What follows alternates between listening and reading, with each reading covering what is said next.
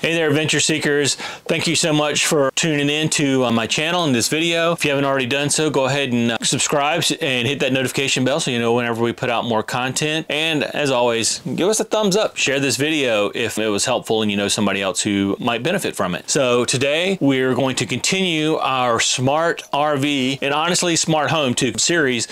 And we're going to be installing the router, home assistant, maybe a few other things. We'll just have to see how it goes. Very quickly, very easily. And if you didn't already watch the other video that I had about installing Proxmox, or you kind of caught this in the middle, and there's a link in the description below to that video, which kind of kicks things off. And what we're going to do with all of this is we're going to create a smart home, smart RV environment that you can control without internet access with your voice. That's the end goal, but we got to build to get there. And before that, we're going to go ahead and get the building blocks in place, and we're going to talk about a few things you're going to need. And again, this is not going to be super expensive. This is not going to be in the thousands of dollars. It could be. It depends on how much you want to control in your home or RV. So without further ado, let's go ahead and jump back on the box we installed Proxmox on and install our router, which is the OpenWRT router. And as always, all this software we're using is 100% free and very well supported by the community as well. All right, so the first thing we need to do is we got to get that Proxmox install cleaned up a little bit from our previous video. We mentioned getting rid of that nag screen for the license and things like that, and we're going to do that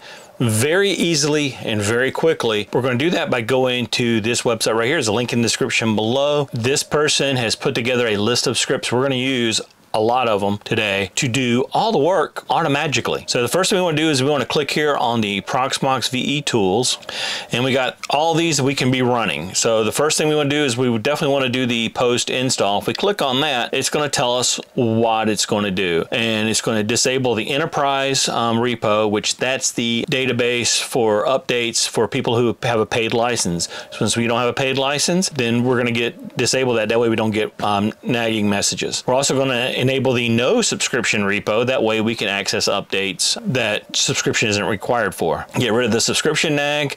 We're going to update Proxmox, and then it's going to reboot. And all you got to do to make this happen is you click copy to copy this command right here, and then you go over to your Proxmox instance.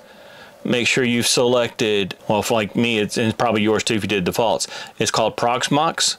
Then you click on shell, and that's going to bring you to this command prompt. Now that's where we're going to be doing pretty much everything in this video. Then all you got to do is hit right click on your mouse, paste as plain text, and there it is pasted that command in, and then you just hit enter and follow the instructions. Now we're not going to do that because I've already done that on this particular machine, so we're just going to pretend that's done. Any of these other ones you want to do, that's fine. I would highly recommend doing the dark theme. It's the same process, you just run this command. And if you're not sure what any of these are, you can just click on them. Kernel clean, it cleans unused kernels. Get rid of that again, you just click on it, and you just go through these and look at which ones you want to try and which ones you don't really care about right now. But those are the two I recommend to do. So the next thing we're going to do is, and I'll just minimize this to make it smaller, is we need to install our router. And how easy is that going to be? Well, that's going to be super easy. Now, if you're not planning on using the OpenWRT router that I'm talking about here, that's okay. You can use your own router. We'll talk about that more when we get to the specifics of a router install. But I'm just going to show you how easy it is to install, well, pretty much any of this stuff. But we're going to go ahead and start with the router. So we're going to come down here and look for server networking. Click on it. We got a few things here and we're going to use some of these in the future. But the first thing we want to do is click on the OpenWRT VM. And this explains what the OpenWRT is. It even has a link to their page. And again, this is free software, and we're just going to click copy, and we're going to go ahead and just install this. That way you can get a feel for how everything works.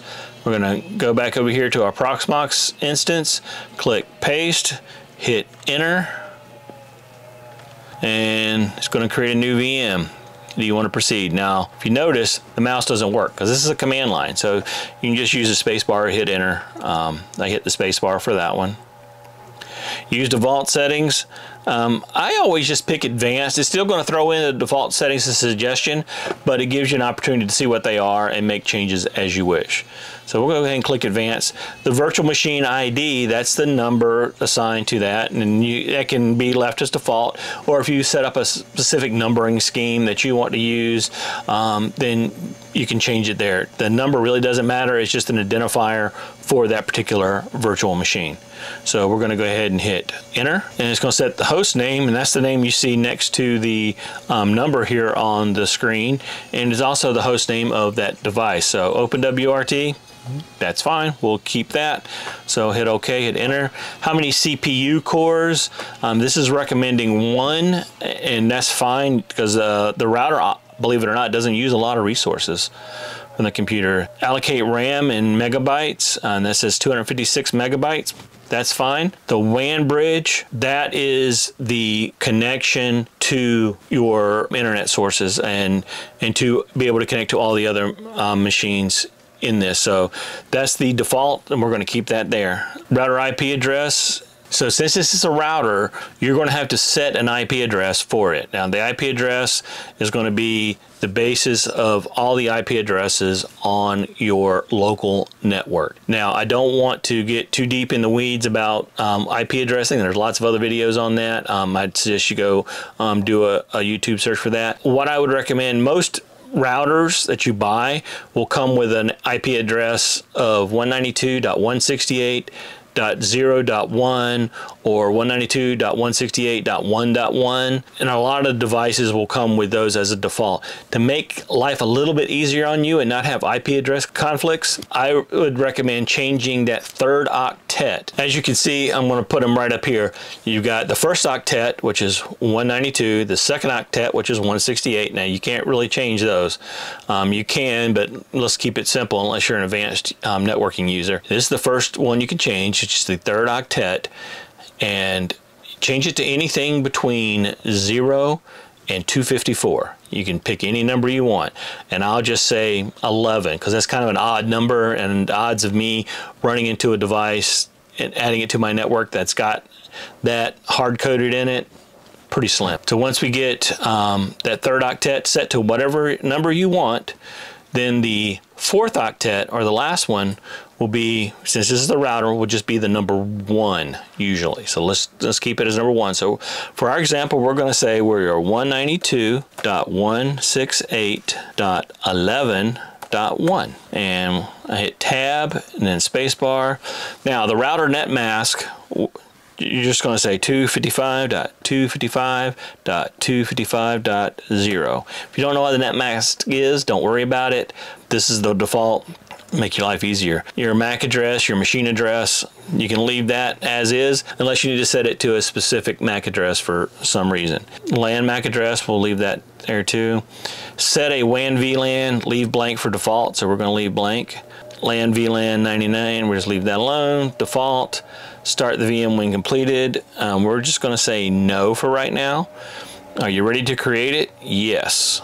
And now it's going to go through and ask us where do we want to install it. Now as you can see here, I have 2 choices. Now if you followed my previous video on installing Proxmox, you know that we have an internal hard drive which has the Proxmox operating system on it, and that's pretty much it.